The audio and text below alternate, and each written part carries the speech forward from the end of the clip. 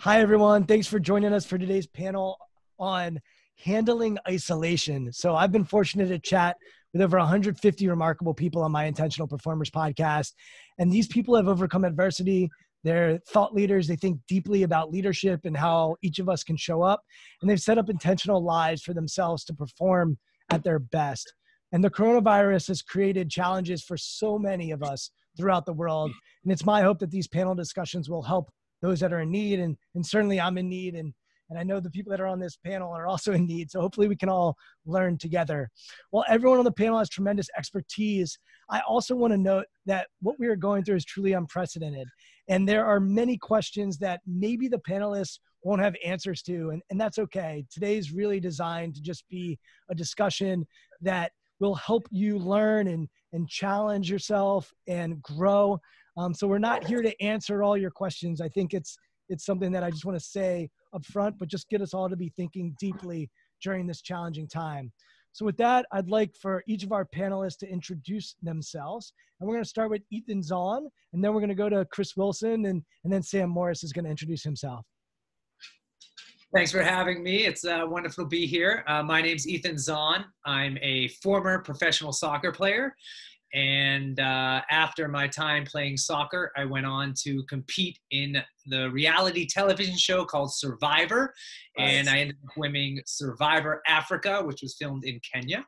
And then I used some of that prize money of $1 million to co-found a adolescent health organization called Grassroots Soccer.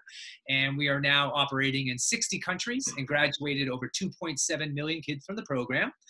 And as life would have it, a few years after my time on Survivor, I was diagnosed with a rare form of blood cancer and had to go through multiple rounds of chemotherapy, radiation, and 2 bone marrow transplants, where I got a lot of my experience at being in isolation. And since my time going through cancer, I am now in remission for about 7 years. And lucky enough for me, they are currently airing Survivor season 40, which is called Winners at War, where they brought back 20 of the most popular winners of all time to compete again for not $1, but $2 million. And that's airing now Wednesday nights, 8 p.m. So tune in when you got a chance. Ethan's got his promo down. Nice. He's got his promo voice down. Right. And I went into like radio host. Oh, it was awesome. And no, I love it, Ethan. And just to be clear, it's not 40 years of Survivor, it's 40 shows. So you're not 70 years old by now. You would be like Benjamin. No, but Button. I am skewing a lot older than some of the other new schoolers out there. It's it's 40th season, 20th year. Awesome. Chris, why don't you introduce yourself? Sure. So, hello, everyone. I'm Chris Wilson. I am the author of the book, The Master Plan, which is a story about my life. I spent almost half of my life in prison. I was sentenced to a life sentence as a juvenile, spent over 117 days in solitary confinement. But while away in prison, I came up with my master plan, which was how to turn my life around using education, studying entrepreneurship, and participating in therapy. And so I've been home now for 8 years. I'm the owner of several social enterprises based in Baltimore City. I am an interdisciplinary visual artist where I do work short films. We just got in the Tribeca Film Festival, so I'm happy about that. I do a lot of painting, so my work can be seen all around the world at museums. And I do a lot of motivational speaking and a lot of advocacy work, particularly on prison education and prison reform. So I'm happy to be here. Awesome. Sam, why don't you take us home? Wow. First of all, let me just say that I am honored to be in the company of such extraordinary people. So my name is Sam Morris. I'm really happy to be here. And let's see, a big part of what makes my story interesting is about 20 years ago, a little over 20 years ago, I had just finished leading a cycling trek across the U.S. for 9 teenagers. And I was in a car driven by a drunk driver. We went off the road, hit a tree. I became paralyzed from the waist down, and I've been paralyzed from the waist down since then.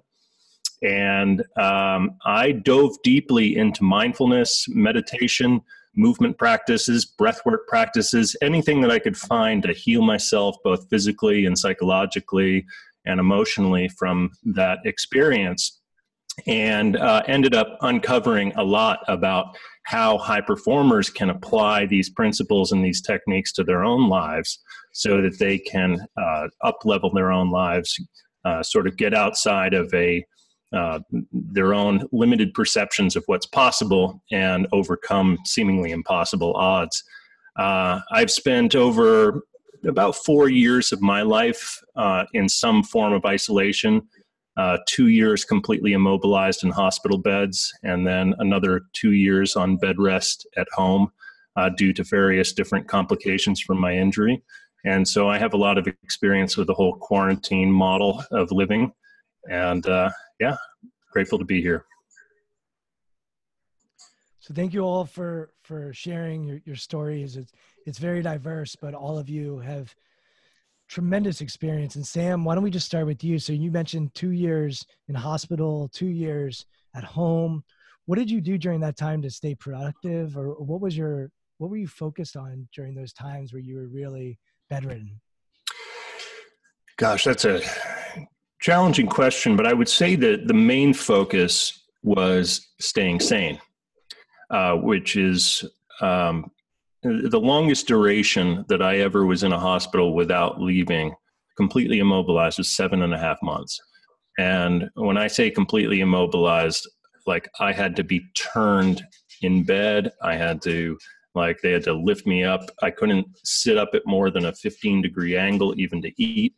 And so a lot of that time I spent really working on separating myself from my circumstances. And what I mean by that is this is classic mindfulness work, essentially asking that deep question, who am I? Who am I who is experiencing these circumstances? I am not solely the victim of the circumstances. There's someone in here observing this experience. And the more I can be aware of that observer of the experience, the less the experience has its grips on me and is sort of making me, creating a story about myself being a victim. And so a lot of that time was spent simply in this sort of perpetual state of meditation, whether I was reading, whether I was watching movies, whether I was just sort of watching the clock on the wall, and in this state of meditation of observing my experience, but not getting caught up in the mental drama of my experience.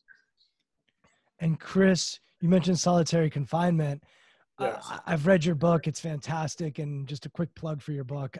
I said to Ethan before we fired up the mics and started recording, I read it in a week, and I don't usually read books in a week. So one of my favorite books I've ever written. So thank you for that gift. Thank you. But back to solitary confinement. So Sam mentioned staying sane in bed, and solitary confinement's designed to really cause you to go insane. So I'm curious for you, what did you do while you were in solitary confinement to try to keep your sanity?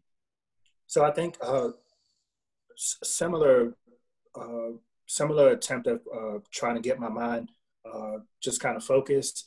Unfortunately, I did kind of go crazy after the first couple of weeks in solitary confinement. You kind of go crazy, but I developed, mental strength and figured out ways and things that I could do to stay sane, to try to stay in touch with the real world, whether it's thinking about everything that I've been through, what led me to prison, thinking about foreign languages and my schoolwork, and just doing exercise and just trying to create a routine so that I wouldn't go crazy. But it was very, very difficult. And I still sometimes battle with the effects of spending time in solitary confinement. So I think in total it was about 118 days I spent in solitary confinement.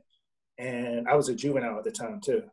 So it was pretty horrible experience. But I jokingly say now with some of my friends who I spend time with now, this is, given the circumstances, one of the best lockdowns that I've been on, because, I have access to the internet. I have a Peloton in the house, and I have a desk and a library, and it's all these things that I can do to keep my mind moving and create some sense of normalcy. Pretty amazing perspective, I think, for all of us to have. Ethan, I want to go up to you, and you go on this show Survivor, where they drop you on an island, and you have to find ways to survive. It's different than what Sam and Chris are talking about because there's other people there and you're competing with them, against them. It's pretty tribal in that nature for those that haven't seen the show. But talk about what it's like to be on the island and to be focused on surviving and what that was like for you. Thanks. Yeah, I mean, Survivor's an interesting game, and let's announce again that it is a game where, you know, you are dropped in a situation with 20 strangers, and you got to be friends with these people, and friendships based on trust, and you can't trust anyone. And the whole point of the game is to be the last person standing, to completely isolate yourself amongst everyone else. However, to get to that point, you got to vote people off along the way. So it's a little bit of a different mindset, but in that situation, it's weird because you are surrounded by people, but I personally never felt so alone in your life, because you literally can't really turn to anyone because all the information you give will be weaponized against you to try to get you out of the show. So that situation, and it was interesting, but when you compare that to what I went through with cancer, and like you guys in terms of the isolation, after you get a bone marrow transplant, you're in the bubble, or you're in isolation for 100 days. They want you in 100 days, 3 months. But you're in your apartment, and the only place I'm going is to and from the hospital. And what's interesting for me, which kept me sane, and I'm just going to go into exactly what you guys are doing. I was, you know, when I was watching TV or using the internet, doing all that stuff, I was keeping myself in like this almost alternate state of meditation. And I agree with that. And I would, like, a tip that I use is I would literally create a minute by minute schedule for myself while I was in isolation, in the sense that wake up, do my emails, call my mom, read the paper, exercise, eat, like hundreds of things. And I would check them off all day long. For the time when I got to the end of the day, I'd look back and I'd say, oh, I was in isolation. I felt like I did nothing today, but I really did 100 of these things. And emotionally and mentally, it just made me feel a lot more productive and a lot more useful in the world that I was now living in. And that was just one of the tips that I personally used to get through each day while I was in isolation. Ethan, I'm going to ask another little question. mini goals along the way is what I helped get through one day. Ethan, I'm going to ask you a question, but it's actually I'm curious to get Chris and Sam, your perspective on the same question, which is, none of you would have chosen to get cancer, or Chris to go into solitary confinement. Chris, your story is even more complicated as far as how you end up in prison and what leads to that. And then Sam, you know, I'm sure don't wish that you were paralyzed, and Sam lived a very active life before and after being paralyzed. But being in those spaces of isolation, a lot of people now are isolated, but it's not their choice. That people are saying you have to be isolated for your own health and for the health of our communities. So Ethan, I'll start with you. As you came out of that experience and had set up these mini goals and have started to get organized with how you were doing things, how did that translate once you became healthy again? And so it's the same question. I'm curious for Chris, once you came out and even entered the general population, how it impacted you, and then even out of jail. And Sam, same thing. I'm curious how the isolation impacted you, even though it's not something that I'm sure you wish happens to your worst enemy. I'm curious to what benefits came from that time where you developed those processes. I think one of the interesting things about what's going on right now in the world is that none of us chose the condition we are put into. And none of us are choosing this corona thing. However, the one difference I think is, like, when you get cancer, it's a pretty, it happens to you, and no one's going to know what my experience going through cancer is like unless you go through it. And everyone's experience going through cancer is different than my own. The one good thing, if you can say, about coronavirus is we're all going through the same thing at the same time, right? So you can communicate with other people. You can talk to other people. You can share what's going on. I'm isolated. My friend got sick. I'm taking care of this person. Like, when you go through cancer, or you're injured in an accident, or you're in solitary, it's just you. Like, it's you and yourself and your brain and your ruminating thoughts, which is often the thing that would derail people from staying sane. But I think what's great and beautiful about what's going on right now is we are all going through the same thing at the same time. We're all in this together. We all need each other to make this virus go away by staying home or taking precautions. So I think that's something that's interesting about this situation. The pandemic is for everyone. Each one of us went through our own individual things, and no one's going to know what that's like. But coming on the other end of it, getting to a point where I was mentally, physically, and spiritually strong enough to get into public and start communicating and talking with people and getting back in the world. I mean, I was definitely shell-shocked. There's a lot of invisible scars and uncertainty in your life when you're just resurrecting yourself from the ashes, you know, to come out and present yourself as a new person. And I recently learned in Hebrew, the word for a challenge and the word for a miracle share the same root word, which is nes. And that's because when life throws you challenges, it brings out miraculous things in us. And, you know, these challenges that we're all facing aren't supposed to beat us down, but rather the opposite. They're supposed to empower us, build us up, make us stronger as individuals and as a community to go out there and do some incredible things in the world. So I found the most helpful thing for me in the middle of my nightmare was if I could help other people. You know, if somehow I could rationalize this horrible situation that occurred to me, cancer, and turn that around and use this diagnosis and this crisis in my life to educate other people, to share the details of my life, to help someone else going through a similar situation, really helped me as a human being. It helped heal me. So I encourage everyone who's going through a bad time, if you can somehow structure your focus and focus on other people in the middle of your own situation, it kind of buffers what's going on. It helped me feel better about myself, rationalize what was going on. This was my purpose now, to use this to help others. And I think looking at everyone's background, it might be something similar we're all facing when we went through these challenges. A lot of heads nodding, and I'm going to come to Sam and Chris in a minute, but you said something that it got me thinking, Ethan, which is, all right, so you come out of cancer and now you're thinking about being in service to others. When you won Survivor and you won $1 million and you're now famous, right? And people are recognizing you, you have that, whether it's 15 minutes or whatever, but I'm still stretching out. It's 20 years later. Stretching it, right? But I'm curious what your mindset was when you got off that island and you had won and you had, you know, been looked at in a certain way and maybe revered or people may have been in awe, versus when you had come out of cancer and you sort of talked about not sure how you want to interact with the world. Can you compare and contrast those? Yes. I mean, one, you're competing for $1 million. One, you're competing for your life, cancer and Survivor. However, with Survivor, I played the game in Kenya. And while I was playing the game of Survivor, I won one of those reward challenges, what I'm sure everyone's heard about. I won these 2 goats. I took these goats to this village where I visited a hospital, and I ended up playing soccer, hacky sack, with all these children in the middle of this village, couldn't speak the same language, yet we're communicating through the sport that we both love. And later I found out all these kids I was playing soccer with at this hospital, they were HIV positive. So here I was in the middle of this game, this cutthroat game of Survivor, and I had that real life experience.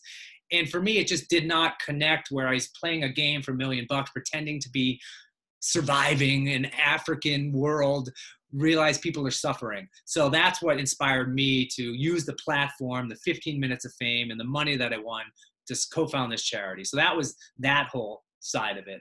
And then, you know, just with the whole cancer thing, similar situation. I made the choice to make my battle public because I wanted to help other people out there. And once again, I just had a great platform, being in the public eye. The one thing that I guess was something I learned along the way is I presented a really succinct, positive, happy-go-lucky guy to the world.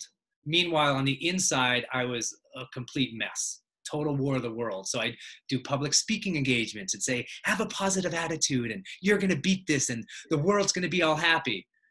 And then my mom called me. She's like, Ethan, that's not really what's going on. Tell people what's really going on. And then that's when people are going to connect with you and listen to you and your authenticity is going to shine through. And once my mom told me that, I went out there and saying, listen, like, it's good to be positive, but I have fucking horrible days. I can't get out of bed. I'm crying. I'm throwing up. I'm pissing on myself. That's what cancer's really like. And when I did that, things shifted. And I started presenting an authentic version of myself and kind of not being afraid of what the public was going to do or judge me, because I was pretending to be awesome, but I was really not. And that just did not mesh. So I changed my strategy and became more authentic, honest, truthful, the good and the bad. And I think that was a huge turning point in my trajectory, I guess. And Chris, your book was real. I mean, you don't sugarcoat. I mean, some of the stuff, I felt every emotion when I read your book, sadness, frustration, anger, fear. And you talk about stuff happening to your mom in the book, seeing things in your neighborhood, and you talk about, taking someone else's life. I mean, this is not to Ethan's point, this wasn't a game. This is very real. And authenticity was definitely a piece of the puzzle for your book. But back to sort of once you're, to me, there's like two big transitions. They're talking about solitary confinement and then going back into general population in jail, where you were able to create a lot of amazing, you created businesses while you were in jail. You learned languages. You did some incredible stuff while in jail. But then there's this other transition of back into the real world, which for you was not so clean. There was halfway house, there's elements, but give some people the perspective of those transitions of severe isolation to not having your freedom being in jail to halfway house to eventually, the freedom that you have now. Right. So like, again, in my book, I talk a lot about what I went through, and I felt it was important to write the book and tell my story because we often don't hear what young people experience before they end up committing a crime and get swept up in the criminal justice system. And so I felt it was important to talk about that. A lot of gun violence, for example, my mom and I were attacked by a police officer, and my mom was raped in front of me by a police officer. They stalked our family. I lost friends to gun violence. So all of this early childhood trauma that I experienced. And then, some men came after me and I ended up taking a person's life. And now I'm in prison. And it's like being teleported to another planet. I was 118 pounds, 17 years old, and I'm in a maximum security adult prison. And so it was a bit of a culture shock there. And then to experience solitary confinement, there was a lot of trauma that I had to deal with. And like Ethan, who mentioned invisible scars. And so that's something that I carry even to this day.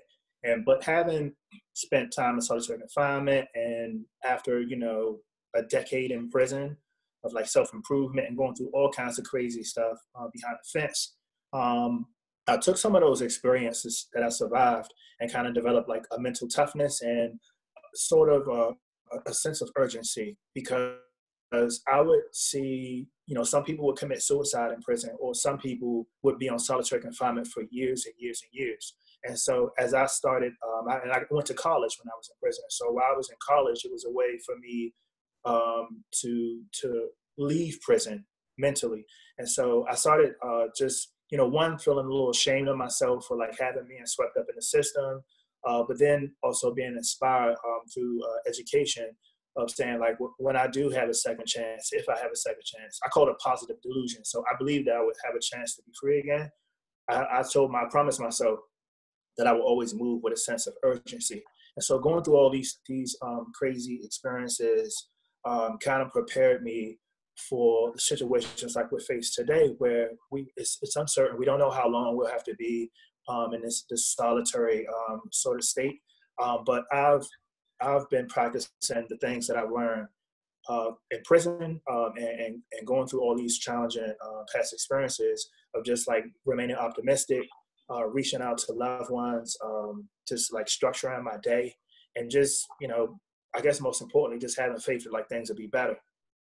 So it just allows me like to get through. And positive delusion is a great transition over to Sam. And Sam's company is called Zen Warrior. And when we chatted on the podcast, Sam, it was really interesting to hear about the part of you that's a warrior and the part of you that's very Zen.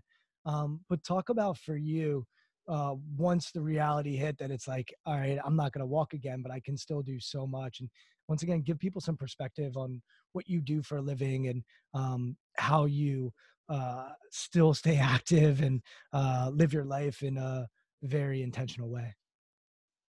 Yeah. Well, it feels like something that's common for all of us here is that our lives have forced us, maybe especially during these moments of isolation, to kind of chip away at the illusions of, what we think life is supposed to be, and to find that core that is who we are, that is outside of those illusions. And what I mean by that is we take for granted the fact that we live these lives of expectation. We expect that our planes are going to be on time. We expect that our food is going to be on the table at a time when we want it to be on the table. We expect that paycheck to be arriving when we think it's going to be arriving. And when that doesn't happen, when those expectations aren't met for whatever reason, suddenly we have to face the fact that it's just us and those expectations. The question to me always is, well, who is it in there that's expecting things to be a certain way? And who is it that is so troubled right now when things aren't a certain way? So underneath all of those expectations, we can find the creator of the expectations. And that creator of the expectation is actually our true selves. So it feels like to me something common with all of us is we've been forced in a way through the circumstances of our lives, creating certain conditions to find what that essence actually is that is independent of the expectations. And I think a lot of the challenge that comes in for people, and I'm sure a lot of the people watching this right now, is they're like, hey, my routine has been disrupted. Life is not what I expected it to be, and it's freaking me out right now. And I'm spending way too much time in my head ruminating, and I don't know what's going on, and it's creating conflict inside of me. And I would say, use that as an opportunity. Use that as an opportunity to discover what's underneath all of those expectations, because who is really in there is your true self. And the more you can kind of let go of those expectations, the more you can find that stillness inside of you. And that stillness inside of you is incredibly resilient.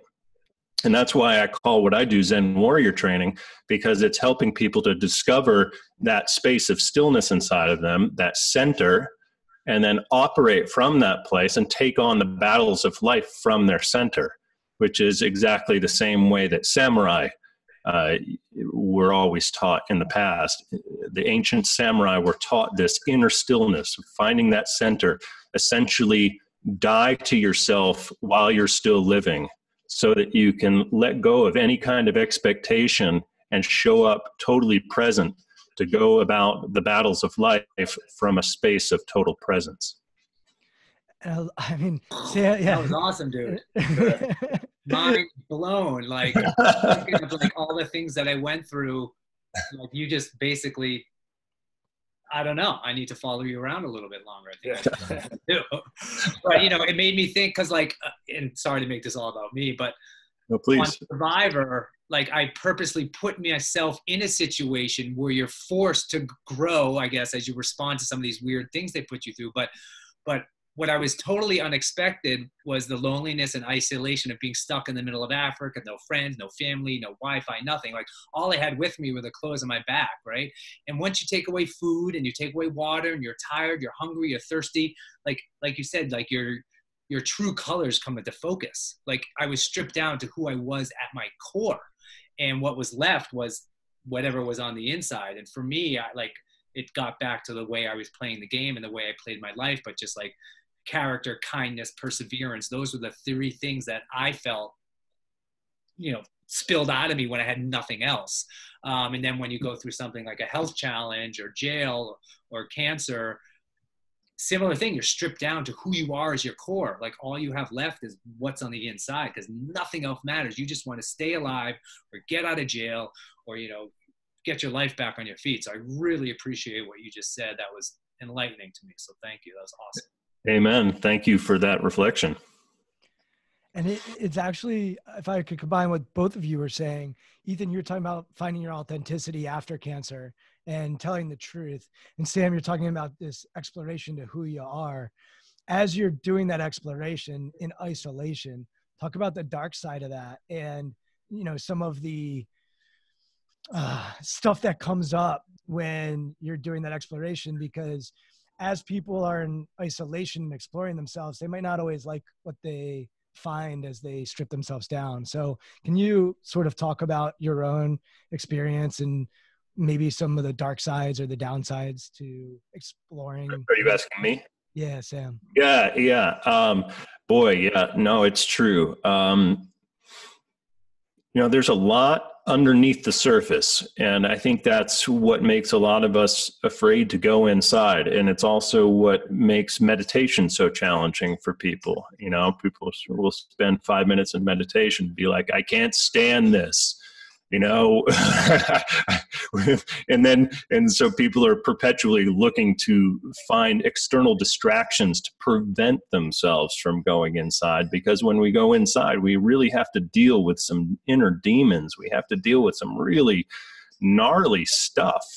And part of what I've learned about that stuff is to not take it personally, not make it about me per se. What we're dealing with when we go inside, when we go into those unconscious places inside of ourselves, when we're forced to do that, or when we choose to do that intentionally, and we have to deal with those dark forces, those inner demons, whatever we want to call them, they're part of the collective unconscious. They're part of the human experience. They are not about us as individuals. And that's the thing that I've really had to unwind myself, because it's easy when you start to go into that space to be like, man, what is wrong with me? Like, am I just a horrible person? What is all this nasty, murky, dark stuff inside? And the fact of the matter is, it's not about who we are as people. It's about the collective unconscious that we are all connected to. And, you know, this is stuff that, Carl Jung speaks to a lot of this stuff around the collective unconscious and what we are all connected to together. And so separating myself as an individual from that dark space inside, which is part of the collective human psyche, is something that I've found essential in maintaining one's sanity as one does this inner exploration. And Chris, I'm curious to get your perspective on all this. There's a part in the book where you talk about they brought in a woman who had lost her child to a very awful crime, and how you recognize that most people in jail were actually good people who had gotten caught up in a bad environment, but there were people that perhaps were lost, where they were gone. But for you, as you're exploring yourself and spending a lot of quiet time, you talk about also therapy, and you mentioned therapy earlier today. So talk about that fight, that inner fight that you're going through between your own good and your own evil, and exploring who you are and how you want to show up. Right. So for my first 6 years of incarceration, and that's how 6 years is how long it took for me to genuinely understand what remorse meant. Because, like, for example, like in my crime, like I was 17 years old, some men came after me or whatever. I happened to have a gun on me. I ended up taking a person's life. And for those first couple of years, I felt like, well, I didn't start it. I didn't go after these people. Like, they came after me. And so it was tough for me to genuinely be remorseful. And until 6 years later, when I had this therapy session, it was a victims impact group. And it was a woman who was talking about what it's like to be a victim of a crime. And she started with, like, her car was stolen. And I was like, well, people were like, well, you got insurance, you get a new car. She was like, I had to pay like a deductible and all this stuff. I didn't have it. And she told me a story about how her daughter was attacked and just brutally murdered. And I remember how I felt when she was telling me this. And I was like, I could never do something like this to another human being. And she says, these people who done this to my daughter were monsters, like you guys. And so when I was transferred back to the housing unit after this therapy session, there were actual guys who were in the group who were laughing about it and was like, I would have done it or whatever. And so it was at that moment I realized that there were monsters in prison, right? Some people in here are monsters. But then something changed inside of me where I had to really like accept responsibility for what I did. I knew that I wasn't a monster. And so from that moment going forward, I had to demonstrate to myself and to everyone else in the world that my life was redeemable, that I was a good person. And I did that mostly through my actions. But it was at that incident that kind of like changed me. I had to accept some dark realities. Like I committed a crime. I didn't want to. I was fearing for my life, but like it just doesn't matter. I had to accept it. And that helped me to move forward in therapy, to talk about things that led up to me even wanting to carry a gun. And that helped me move forward in life by addressing like my dark past and things that I experienced. So that's something, you know, I mentioned therapy earlier. That's something why it's super important to embrace therapy, especially in the African-American community. We have this stigma of like, if you go to therapy, then something's wrong with you. But I look at it as the opposite. I mean, obviously I can't go to my therapy sessions now, but I do a call. I do the same thing, Zoom call with my therapist once a week. She gives me advice. And I just think, you know, my experiences in the past have allowed me to get through what we're going through now. For the most part, positively. Knocking on wood, because who knows when this is going to end. And Chris, you mentioned earlier that this is different than the isolation that you had in jail. And a little more on Chris, your family didn't, you know, really come visit you much. You didn't have people coming, and you actually befriend somebody in prison whose family did come, and they become your family in a way. So talk about connection and this idea that we do have the ability, like right now, look at what we're doing. The four of us are together. And if it wasn't for this thing, I would have interviewed each of you individually, which I've done, but I never would have brought you together for this discussion, which is just mind blowing to me. But connection, let's talk about connection a little bit, the opposite of maybe isolation, and how you're leveraging connection right now, and how much appreciation maybe you have for connection. Talk about that a bit. So I'm glad you brought that up, because I can't help but to compare like this experience with past experience of like not having almost any human contact, or just like the uncertainty of like, you know, eating like horrible food. And so here we are now in this crazy situation. However, we have all these resources at our disposal, right? We have like the internet. We can FaceTime with family members. And like the way I see like this whole situation we're in as a big reset. And I've been encouraging my friends and family members to look at it like, you know, some of my friends are like losing their mind because it seems like the world's coming to an end.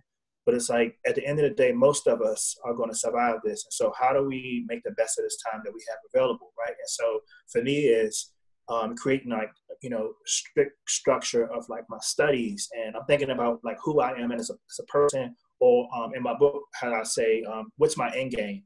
And so I have goals and stuff that I want to work on. And so I think it was Ethan that was saying like writing up a minute by minute like schedule, and it's like everything that I want to work on. And when you check those off, just like on my master plan, there's a sense of accomplishment of like, I checked this off, I finished this book, I'm gonna move on to this book, and I'm doing like an hour of YouTube videos and learning stuff, and I'm zooming and checking in on my team and my employees. And at the end of the day, you know, I feel good, and I feel like it wasn't a day wasted. And so I've been like kind of making fun of some of my friends, like, don't spend all day eating food and watching Netflix and gaining weight and all that. Let's stay like focused, and we're going to come out of this better. And so that's what I would encourage people to do. Like, use this as an opportunity to reset your life.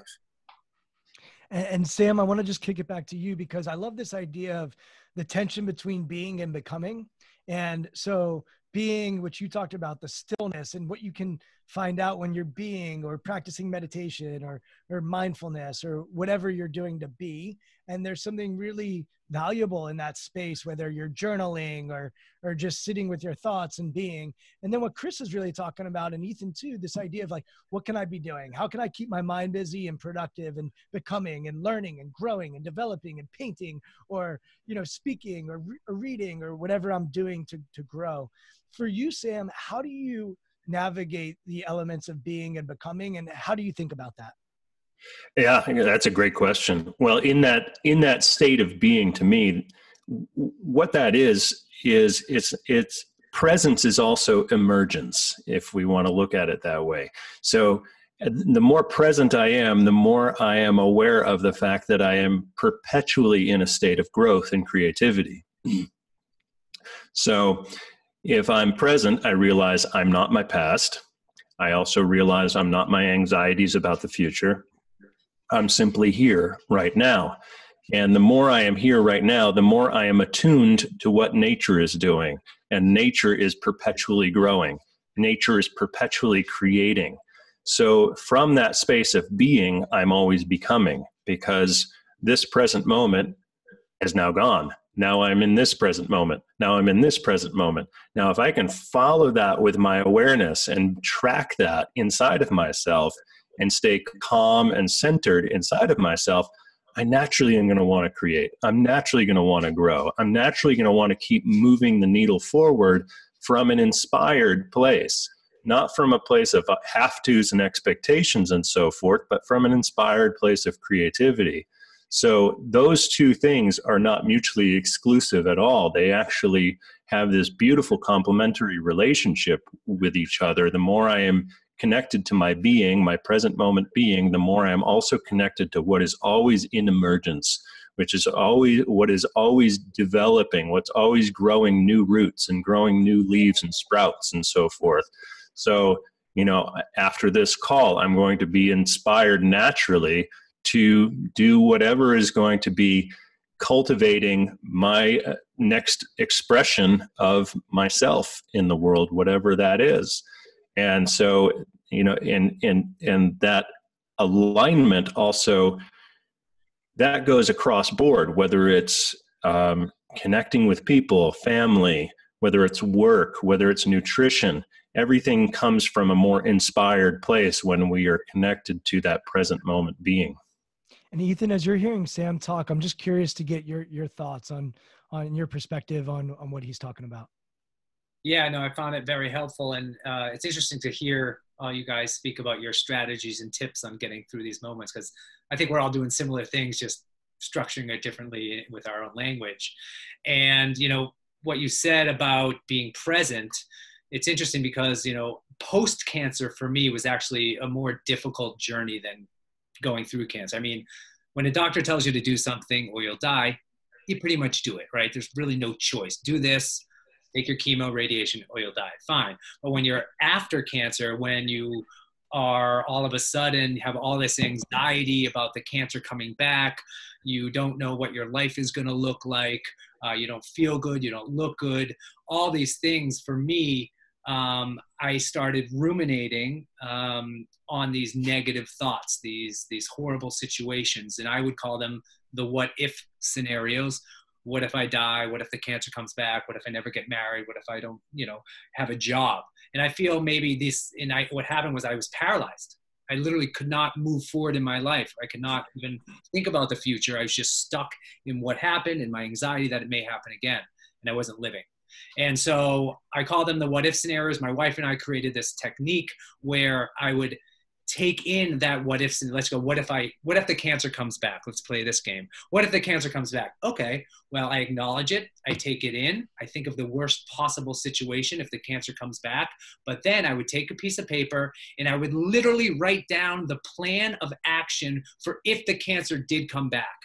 I call the doctor, I get chemo, I call my mom, I do X, Y, and Z, and I put it on the piece of paper, then I filed it away. And now if I started having those thoughts again of what if cancer comes back, I can go to this file and I know what I'm going to do because I already wrote it down. And that freed me from this loop I was on, and I could be present and I could move on, put it away, because I know what I'm going to do because I wrote it down and it's ready to go. And I give the example to people that, like, I could walk out the door and get hit by a car tomorrow. It would happen. It's a long shot, but it could happen. But if I spent every minute of every day thinking about the idea of me walking out the house and getting hit by a car, like I just wasted that entire day. So I don't want to live through this experience multiple times. So think about it, write down your plan of action, file it away, and move on with your life or your day. And I would have to, I have boxes full of Post-it notes with plans and everything of what's going to happen. But I did it, and over time, it started getting less and less and less. And now I know if I have these what if scenario, I go to the file box, I pick it out. Oh, I already figured it out. Put it away, move on. Yeah, something borrowing that right there. I like that. That's super cool. I like that a lot. There's something powerful also about writing it down and getting rid of Yes. it. There's some science around the power of writing things down and then moving on from it. And Sam, Ethan used the word paralyzed, in that there were times. No, I think it's beautiful. Like, and he said feeling paralyzed, and I actually think a lot of people right now are feeling paralyzed. They are being told they can't go work out at the gym, or they're telling they can't go to their office, or they have to be around their kids. Like it feels like it's paralyzing, or they can't work, or they're laid off, or they can't say certain things. And so I think Americans, a big part of our culture is freedom. And we talk about freedom nonstop, and our country is founded on this idea of freedom. But you actually had something stripped from you, taken away from you. And it's different than Chris and Ethan in that they are now, you guys have your scars, but you said they're sort of like more, you can't see them, and you can still develop a relationship with them. But for Sam, you still remain paralyzed. So I'm curious for you, when you hear that word, what comes up for you? How do you hear that and think about it? And how do you think about people that feel paralyzed in their situation right now? Well, for one thing, I totally get it. And, and I would say, first of all, I want to start by saying that I still experience paralysis in my own life, despite the fact that I do what I do, and that I have the philosophy that I do, and that I live the way that I live. In fact, a big part of why I coach other people is so that I can keep reminding myself of these principles and techniques to get me through my own paralysis. And, the more by processing those feelings around the paralysis, what I've come to realize, and I realized this intellectually very early on, but it took a long time to begin to embody it more and more and more, that my actual physical paralysis is really nothing more than a big inconvenience. It means that there's certain doors I can't get through. It's going to mean that there's stairs that I have to negotiate. It means that, there are a number of things that come along with that condition, health issues, soreness of shoulders, et cetera, et cetera, et cetera. The list it's a long list. However, if I really look at it for what it is, it's really just a lot of inconveniences. It's really not paralysis. And the only thing that can actually ever be paralysis is this feeling of it's a feeling of being stuck. And so if I am able to separate and go, okay, this is inconvenience, but this is not stuck. My energy is not stuck. Energy doesn't get stuck. Energy can only get stuck if my expectations of what reality was supposed to be in my mind are not in alignment with what is actually happening in reality. So that's the only thing that could ever get me in a state of paralysis is if there's a misalignment between my expectations and what is occurring in reality. So what I've learned how to do a lot is drop my expectations and show up in the present moment without the expectations. And when I do so, I'm always seeing the openings versus the blocks. So for those who are going through some really challenging times right now, and I get there's a lot of people, both with disruption of work, some people maybe not having a job anymore, there's going to be a process of having to deal with the fact that you've created a reality around your expectations, and reality does not conform to expectations. And And now it's going to be time to make a shift, to make that shift and get that energy keeps flowing. Things keep moving. Life does not stop. And so to whatever degree you feel like life has stopped, it's because there's a mismatch between expectations and reality. And the more we can be present in reality, the more we can start to see the openings and opportunities that we might not have been able to look at. But I want to say along with that, don't use that as a spiritual bypass, because it could be really easy to just try to think positively, and end up not actually dealing with the emotions of that loss of your expectations. Because that's another important component, is actually dealing with the frustration and the grief and the anger that things didn't work out the way that you wanted them to. And so, and that's something that I've been guilty of in the past, using sort of a spiritual bypass of positive thinking to try to put myself in a perception that I've moved on when I actually hadn't moved on. And so, and Ethan spoke to this earlier in terms of, you know, rah, think positively. In the meantime, you're going through all of this stuff emotionally inside. So it's important to also acknowledge those heavy, dark emotions as well in this process. And to get at the same time, life will not stop. Life does not stop. And if we can actually process and let go of the expectations that we had that life was supposed to look a certain way, we can actually access a certain creative potential that we don't even know is there. There's a theme that I'm hearing that I just want to bring our attention to. And Chris, I'm going to put you on deck here because I want to get your perspective on this. So we've got illusions that, Sam, I think you brought up this idea of we put these illusions and these stories in our head. Chris talked about delusions and being positively delusional in a good way. And Chris wasn't supposed to get out. He had a life sentence and got out after 16 years, in part because of his own delusions and his own beliefs that he was going to continue to try to make it happen, even when the system and society was saying, there's no way, bro, like just make your life in prison and that's it. So you've got positive delusion, you've got illusion. And then Sam, I love what you were just hitting on, which is reality. Like the idea that there's also a reality. And so Chris, one of the things I'm curious to get your perspective on is, you had your reality, which was you're in jail for life, you're not getting out, but you stayed positively delusional. And now as you sit here, we weren't going to be able to have this conversation if you didn't have that positive delusional mindset. It wasn't going to happen. Right. And I can't emphasize enough what Chris is doing. I mean, he's got amazing paintings. He's got businesses. He has a nonprofit. The dude is living, man. He is flat out. He has a Corvette. You still have That's right. It's incredible. And there's something called, people are familiar with PTSD, positive traumatic stress disorder. And all of you have gone through trauma in your life. And it's not, we don't do degrees of trauma. Someone's trauma is their own experience and their own trauma. Right. But there's also something called positive growth. And there's been research around when people go through trauma, they have this expedited growth that can take place if they step into that experience and that opportunity to grow. And Chris, when I look at your life, I see this person who has gone through so much trauma, and it's real, like, right, that's reality. It's not an illusion. Like, this is real stuff. And then you've leveraged this positive delusion to grow at a clip that is just unbelievable.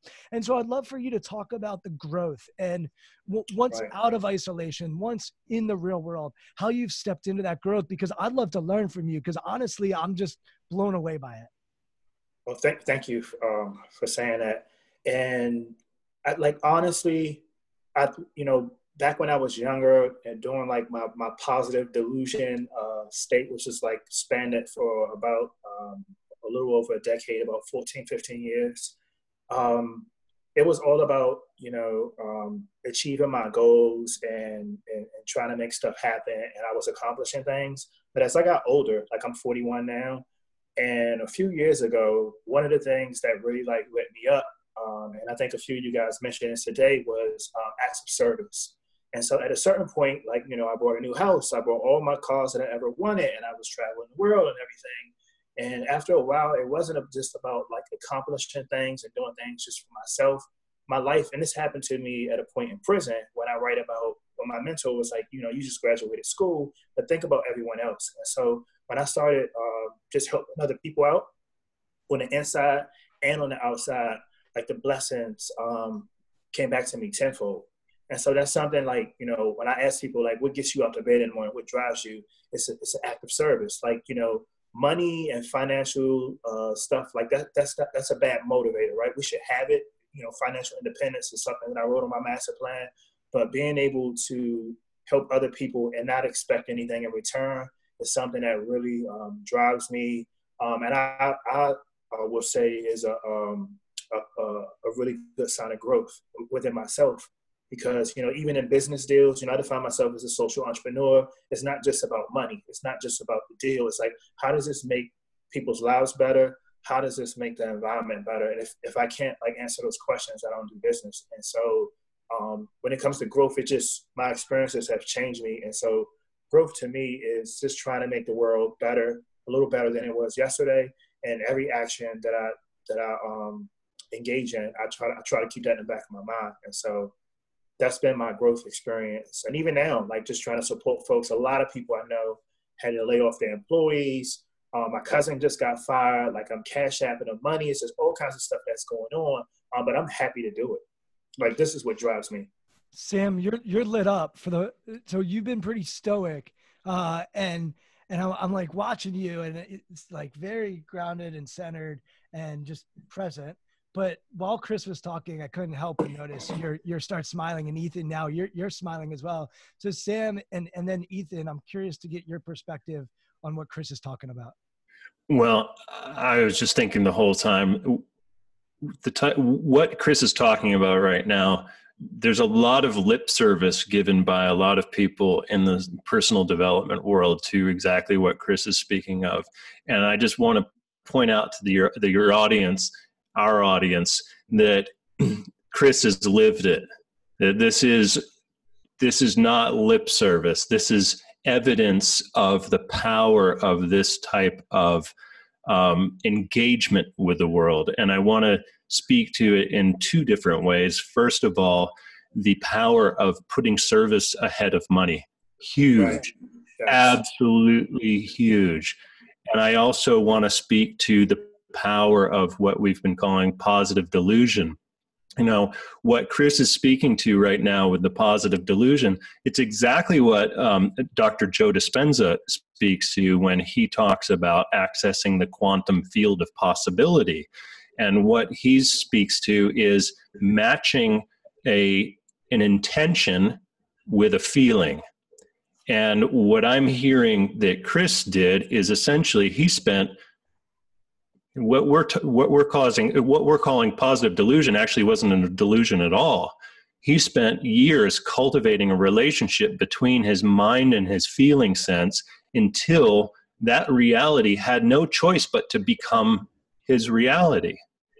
He actually created his future by connecting to the feelings that he wanted to connect to. And this is what I'm guessing you did, was you kept connecting to the feelings that you wanted in the future, and you kept connecting to your intention mentally of what it would take to get to those feelings so that you could be living like that. And reality literally had to conform to your new intention, because you put yourself in that place so solidly that you became the reality. You became the future self that you had been planting the seeds of all of those years. And I would say, man, that is showing such a level of mastery. And, you know, I want everyone who's listening to this to follow Chris's lead with this, connecting to that feeling and connecting with that intention. No matter what you're going through, just keep creating that future self, because if you do, reality will conform to that, what was previously an illusion, but eventually becomes reality. And so that's very different from having a bunch of expectations that reality is supposed to conform to what we think it should be. Instead, what Chris did was he did it from the inside out versus from the outside in. Awesome. Ethan? That's true law of attraction work. That's right. That is true law of attraction work, what you did. Yeah. Thank you. I mean, yeah, I agree with that. And, I'll take an example, and I don't know if this is similar or not, but, the best way to predict your future is to create it. And that's a little bit what you were saying. So I guess when I was on Survivor, I was visualizing myself at the final tribal council winning $1 million. Right. Now, it's 39 days to get there, and I had to do stuff along the way, but that was my end goal. With cancer, I had a visualization board that I would look at every night before I went to bed, imagining what it's like when I'm healthy, running a marathon, eating fresh food, hanging out with people again, making some money, writing a book. Like, I had this all on a board. I'd look at it every single night before I went to bed, because in my mind, I'm like, if I die in my sleep, at least like I have some good thoughts. And if I wake up in the morning, at least I know I'll have, I've thought about this stuff, and it's a way, it's my future. It's where I want to be. It's what I'm projecting in myself. And as Chris was saying, or Sam was saying, creating the reality around my delusional thoughts of being healthy and successful again after cancer. And I guess creating that along the way. So I think that's a very good tip. I firmly believe in that. And obviously the whole philanthropic side, every single person here has made the choice to share our story. We could have kept this all inside, which was fine, but we're sharing it hopefully to help other people, but it's helping ourselves along the way. Service over self, money is not as important as helping other people out there. So I think it's all really interesting theories here. And I'm going to start winding us down, but I actually believe that when you're in service, the other stuff also comes. So there's a great book, Give and Take, by Adam Grant, where he found that givers are actually, they make more money than takers do.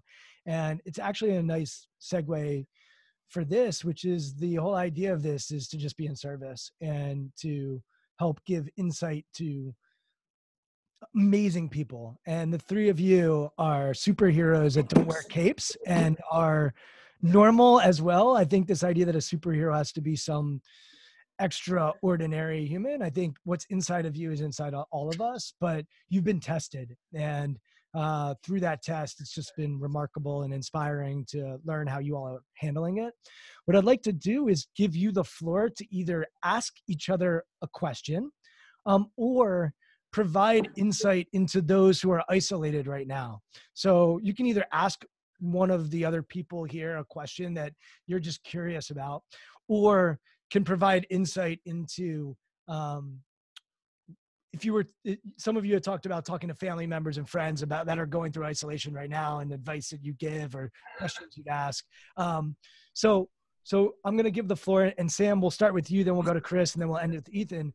Sam, do you have a question for either of these guys that you're curious about, or is there any insight that you would want to leave the people that are listening to this conversation?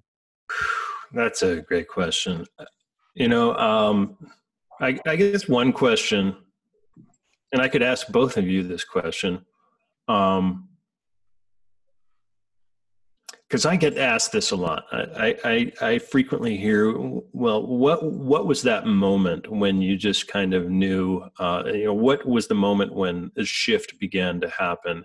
And I'm never able to identify exactly one moment when a shift sort of mentally or emotionally began to happen that put me on the trajectory that I am on right now. But is there a moment and I'll ask, I'll start with you, Chris.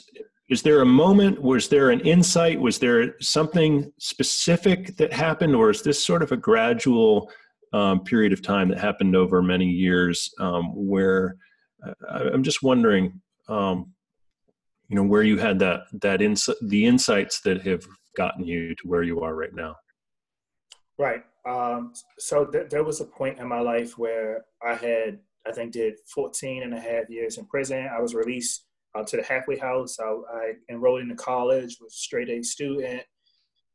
And, I had a 5-minute call with my mom, and she was acting weird. I didn't really know what was going on. And when she hung the phone up, she wrote a letter and she committed suicide.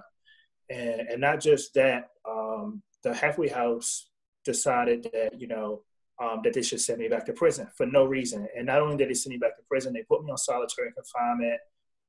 They took everything from me. They put me on a mental health unit where they were throwing feces and urine. And it was the rock bottom for me. And I didn't even do anything to like warrant to be treated like this. But like in that dark moment, I think some of you guys mentioned this before, it's like when you're in circumstances like this, whatever's on the inside is going to come out. And all I kept thinking about, despite everything that was happening around me and to me physically, like mentally, I just kept thinking, like, I'm a good person. Like, I'm a good person. And so I'm not going to respond negatively about this. And so, and I was upset about it, but like, it just, something changed in me where it's like in moments like this, you just got to show people what's on the inside. And so for me, it was like, I'm just going to respond to this in a positive way. And I'll get out of prison. Like a year later, I was released. And I said, I'll show through my actions. Like I'll be a good person in my community. I'll make sure I'm a good student. I'll be a good business person. And since that moment, it's just driven me like ever since. And so I just encourage people in like moments of like, your rock bottom, just like find the positive aspect in it and just like show people what's on the inside. It's not always gonna be good stuff on the inside, but I genuinely believe that people are inherently good. So you gotta just show people the goodness in the world, I think. And so that's what drives me. Amazing. Ethan, same question. Was there a moment or a set of moments? Was there did a light go off at a certain point, or was this just sort of a more gradual process? I think there's definitely something that happened. I didn't realize it at the time. When I was 14 years old, cancer came into my home and it took my father away from me. And at that moment in my life, young kid, I wanted to sit in my room, not come out and play, didn't want to talk to anyone, but it was my friends from soccer, my friends from school, family members. They're the ones that kind of literally reached out, embraced me, reinforced my values when a time when I felt like I was completely alone. So I think I learned at an early age the benefit of community and being an integral part of the community. Took a major gap in that. And then when I was playing professional soccer, I played in the Zimbabwe Premier League, and it was at the height of the HIV and AIDS pandemic. And a couple of my friends on the team got sick with HIV, kicked off the team, ostracized from the community, ended up living a horrible end of their life. So those two things combined, I think I was just sick of seeing people close to me die. And lucky enough, I was on Survivor and got the money and the platform. And so at that moment with Survivor and the money and the fame and deaths in my background and seeing my friends pass away, it was just the perfect things coming together for me to do something I had always wanted to do, which was help others and make sure other people don't die, really. Beautiful. Sam, thanks for asking the question. And I'm happy I did that, because it's risky when you give control over to others, but definitely the right move. So Chris, either a question or an insight that you think people would benefit from hearing.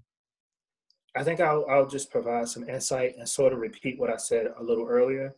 I want to just encourage people in this moment that we're going through. Like, it's so strange. Like, I keep texting with my friends. Like, I can't believe we're actually living through this right now. When we would read about like these pandemics that would come through every 50, 100 years in the world. But I would like to reiterate what I said about us all like using this moment as a reset moment and thinking about like what's really important to us. Who do we care about? Who are we as people? And structuring this time to come out of this better than how we went into it. And so check in on our loved ones. I'm a big believer in just like studying and self-improvement and like meditating and exercising and eating healthy. So I just want to encourage everyone to think with a positive mind like this. And I'm also honored to be on this chat with everyone. So super happy about that. Really positive folks with amazing stories. So. And some people are going to watch this on YouTube and others are going to listen to it on the podcast, but Chris has this big smile that's just so contagious. Chris also, he mentioned being 118 pounds. Chris has big biceps and triceps now. Yeah, there you go. Like, He's not 118 pounds anymore. So I guess there are some benefits from being in prison with yourself, and so maybe that's one of the benefits. But Ethan, a question or an insight that you'd want to share? Yes, I do have a question. I'd love to, because I'm often asked this question. All right, so I'm an everyday average person. Not that we're not all, but I wasn't in a horrible accident and get paralyzed. I wasn't in jail for 15 years. I didn't win a reality show and have cancer. Like, I didn't have these things happen in my life which helped me grow and learn and come out the other side to be an author or a speaker or on television. So what do you tell a person who's listening to this right now who didn't have this crazy, they're for the first time in their life dealing with a pandemic? This might be the most horrible thing that they've had to deal with in their life up until this point. So what do you tell these people? What's some words of wisdom and advice that you might want to give to people who hasn't been through a traumatic experience to grow from it, that they can use in their life to get through this experience? I guess I can start. So I would say, like, it's all relative, right? And so I get some people say this to me often. It's like, I haven't been through like half of the things you've been through or whatever, but again, like, it's all relative. And I just would encourage folks to think about people. You know, some of my friends have been complaining about stuff like, well, I'm used to eating at this restaurant, where I'm like, dude, like, this is first world problems, right? They're like folks who like lost their job, who just don't know what they're going to eat. And so I just encourage folks. I would say that, you know, there are people who don't have almost anything, and what can we do to be supportive of them, whether it's words of encouragement, whether it's connecting them to some resources, like be more involved. That's the one thing one of you had mentioned earlier. It's like, we're all doing this together, right? And so how are we going to perform? Like, what are we going to do? Like, and how are we going to contribute? Like, I know folks that's doing all kinds of amazing stuff, and anyone can do this. Doesn't matter what you've been through. You can step up, like, right now. Like, after watching this, you can say, you know what? You know, I'm gonna call my grandmother, or I'm gonna call this potential mentee and set up calls where I can, like, encourage this person to stay positive through, like, these times that we're going through. So it's all kinds of things that we can do to be involved in making the world better, and including ourselves. Right. I will echo what Chris just said. And, you know, the way I see it is, what's occurring right now is probably something that we're going to start to see a whole lot more of. Maybe not necessarily in the sense of pandemics, but we are living in an age of disruption where we can start to probably expect that there are going to be disruptive things based on what's going on politically and what's going on with the environment. We should start to expect this type of thing on a semi-regular basis, and it might very well get worse. Now, the way that we have to deal with that is we have to first start to anticipate it and get that we can't be living through the same sort of expectations that we're going to have sort of, you know, the same job for the rest of our lives. Like, you know, our parents' generation, you know, they could kind of have a job, set up a career, and kind of expect that that career might last the rest of their lives. That type of thing is no longer going to be the case. And what we need to do right now, as I see it, is this is actually forcing us to look at ourselves, and like forcing us to look at our values and look at, okay, you know, really starting to live by that maxim of be the change that you want to see in the world. Because if you can be the change you want to see in the world, then you are really living intentionally. And you can apply that to a whole lot of different avenues, a whole lot of different sort of ways of operating, a whole lot of different vocations. Like, I don't necessarily have to be coaching. I could be taking my same mentality and applying it to poetry. I apply it to music when I play music, because I also compose and produce and create music. So it's really about looking at, okay, what are the values? What's coming through on the inside of what I would like to see the world look like? And how do I get into an alignment with that, so that no matter what happens on the outside, no matter what disruption comes in, whether that's a pandemic or whether that's an entire industry that I'm working in that is suddenly no longer exists, expect the disruption and keep connecting with your values and your intentions so that you can navigate that disruption in a more graceful manner. And Ethan, I know I'm not on the panel, but I'm going to just answer it as well, because it's something that I've been asked. And I actually had a podcast guest who said, I've never been through any adversity. Like I don't, maybe I need some in order to grow. And I just looked at him and I said, so first of all, if you haven't, you will. If you live long enough, you're going to face some shit. And that's just the reality. If you want to live a long life, you're going to lose a sibling, you're going to lose a parent, you're going to lose someone close to you, or something traumatic is going to happen. Let's start there. Number two, if you haven't, go reach out to your siblings, your aunt, your uncle, your best friend, whoever, because I will tell you, everybody's going through something. And I work with healthy people. People don't come to me because they're depressed or because they're anxious or because they've got a psychological disorder. They come to me because they want to get better. And those people tend to also have stuff, because the human experience involves stuff. And so while it might not be as dramatic or as public as what you all have been through, their experience is their experience. And so if you haven't been through it, that doesn't mean you still can't be in service to those people that are close to you or strangers, and have empathy and compassion for what they're going through as well. And then the last thing I'll say is, the biggest lie that we say is that I'm fine. That's the biggest lie we tell people. It's the biggest lie that's said is, how's your day? Or how's everything going? Oh, I'm good. Everything's okay. Right? Like, we lie all the time when the reality is that a third of our population has anxiety or depression. And so, like, for me, the reason I'm doing this, and I'm actually like getting a little choked up because this has been so meaningful for me, hearing from all of you. The reason to do this is to serve and to help other people, because I'm actually doing okay and I'm not lying right now. Like, I'm actually doing pretty good, but I know that some people that I'm close to are struggling with this and are really dealing with severe anxiety or depression, and they're going through something adverse right now, or physically, like they might be in the hospital with coronavirus. Like, this is real. And so having you all share your wisdom, your experience, your knowledge, your hearts, your souls, if it can help one person, it's worth doing. And so that's how I think about your question, because I think a lot of people hear you guys and are in awe. And I am one of those people as well. I have not had a traumatic experience like the three of you had, but I've had my own stuff. And I'm thinking about how to leverage your insight every day and every moment. And I don't have to wait for something bad to happen to get better. I don't have to be sick to get better. Like, I can continue to grow and develop. So with that, first of all, I just want to thank the three of you. I've had incredible podcast guests on, but I said before, I think we fired up the mics, like I was super geeked to talk to all of you. And I lied to you. I said we were going to go for an hour, and I know we've gone over, but sometimes you just have to feel it out. And to Sam's point, you just have to be in the present and see what magic happens. And this has been really magical listening to the three of you. And if I can ever bring you all together and get you in a room, I think it'll be even more powerful, because while the remote stuff's cool, I think we're all ready to also be in connection with each other physically, in person. But what I'd love to end with is for each of you to promote something that you're either passionate about.